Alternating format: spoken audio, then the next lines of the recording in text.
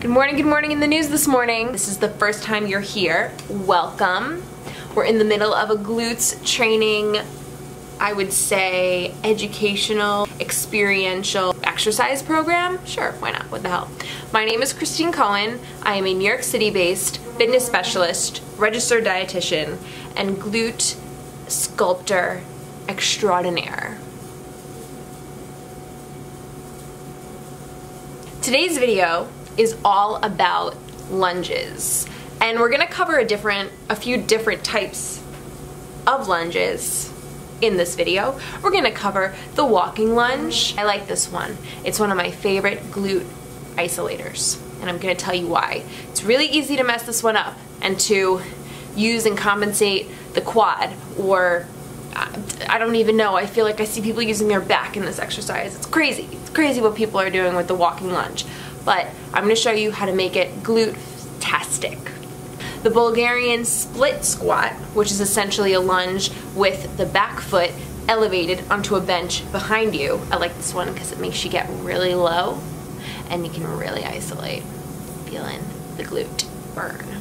And we're also going to throw a step up, front and side step up into this mix because it is like a single side leg workout and you're really focusing on one glute at a time. So in essence, it's obviously not a lunge, but we're gonna stick with that single side leg training theme throughout this whole video. So you're getting 3 exercises in this video, which is actually, coincidentally, video number 3.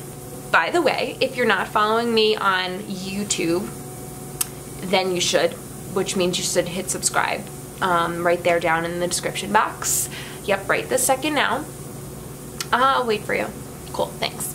And then if you're not following me on Instagram, I recommend that you shoot on over there after you watch this, of course. My Instagram is ccnutrifit, and I just post more motivational stuff over there, as well as lots of nutrition tips, some exercise and fitness stuff, as well as just photos of me and my cat, Knox.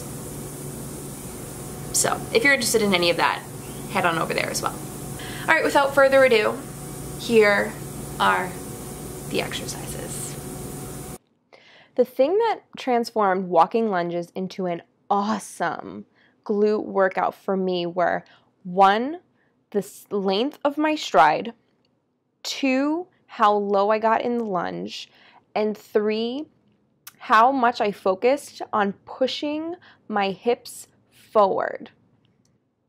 So hip mobility is huge in this exercise. If you don't have good hip mobility in your hip flexors, you won't be able to take a nice long stride, you won't be able to get low enough, and you won't be able to push your hips forward. So you can see if your hip flexors are tight, your glutes won't fire.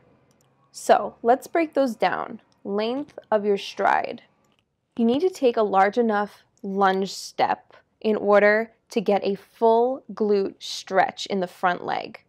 The barbell should be directly over your hips, and your back knee should be completely bent. You could see mine is almost at a 90-degree angle. Keep your chest and back upright and do not bend forward over your front leg. Next, what is quote-unquote low enough?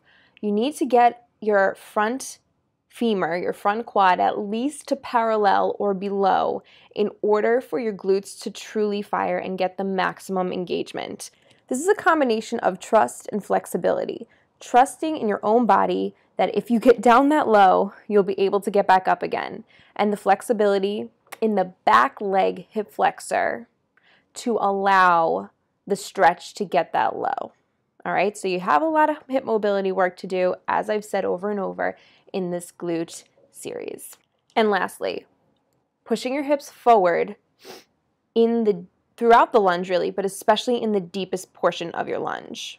So you're allowing your front leg's glutes, in this case the left glute, to fire all the way from the bottom stretched position through to the top of the movement. All right, get ready. I'm about to throw some special effects action your way. So the key thing here, in the step forward of the lunge, your front leg needs to be doing all of the lifting.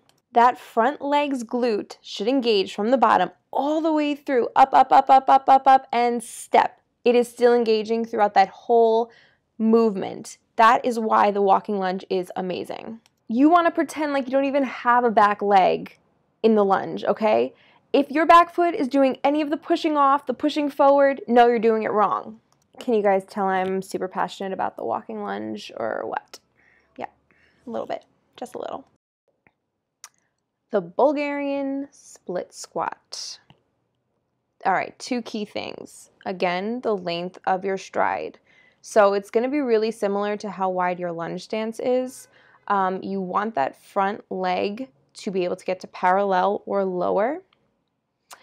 As you can see, the foot that's on the bench laces side down, also important to reduce the amount of tension on the back leg's knee. Also, it gives you some better leverage.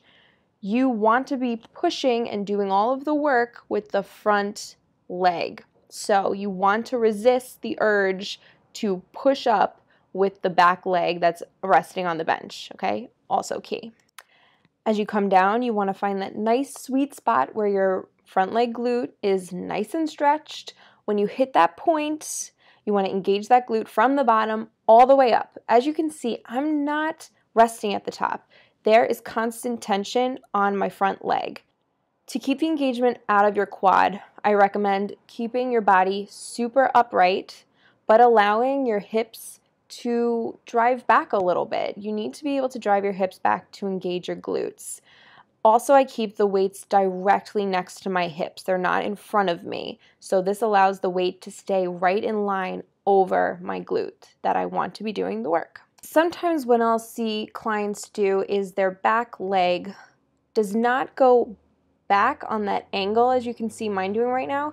It kind of goes forward, so their lunge looks super cramped. And for me, this does not serve my Bulgarian split squat to train my glute.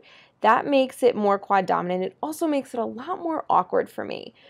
I think this is because I have good hip flexor mobility. I'm sorry to keep bringing that up, but if you find that your back knee is going forward or straight down and you can't get it to go back on this nice angle, then I would take some time to stretch your hip flexors a little bit more. Also to reduce your weight that you're using in this exercise until you can get this position. And then I would recommend doing weight after that. Next one we have is a front step up. Clearly that's not me. Get out of my video, dude. So I'm going to talk about the front step up, but then I'm also going to talk about the reverse lunge, which you would do stationary, kind of similar to this movement, but your foot wouldn't be elevated on a step. It would just be on the floor. I find that doing this movement where I'm focusing on one side at a time, they're not walking lunges, they are single side stationary lunges that you're stepping back, are amazing for glutes. But here we are doing it on a step. So let's talk about that. On single leg step ups, I don't know what a double leg step up would be, so ignore me. You want to get super low. In this particular movement, you could see that I'm getting really low so that the bottom of my hamstrings touching the top of my calf.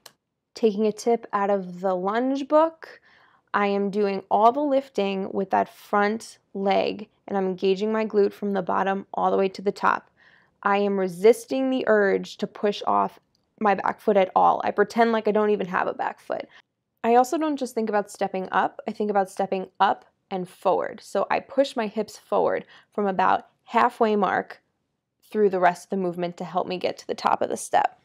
I'm not doing it here, but you can actually continue that thrust forward all the way through and squeeze your glutes hard at the very top of this movement when you're standing at the top of the step. Side step ups are really similar in concept. Make sure your entire foot is on the step. Get low enough when you come down so that the bottom of your hamstrings touching the top of your calf. Engage your glute from the bottom, follow through, press up and forward. In this one, you can drive your knee that's on the step out a little bit more. Your knees definitely shouldn't be buckling inward, and if they are, you should start with lighter weight. But no matter if you're using body weight, dumbbells, barbell, you want to drive the working leg's knee out laterally to engage the entire side of your leg and the side of your glute, which is the gluteus medius. So we're working on building the glutes round as well here. Also, please comment down below with what you tried and what you liked and what worked for you and what didn't work for you, and I would be happy to message you personally and help you through it. Also, comment below with other exercises you would like me to make videos about and talk you through and break down for the glutes. Ready, set, go.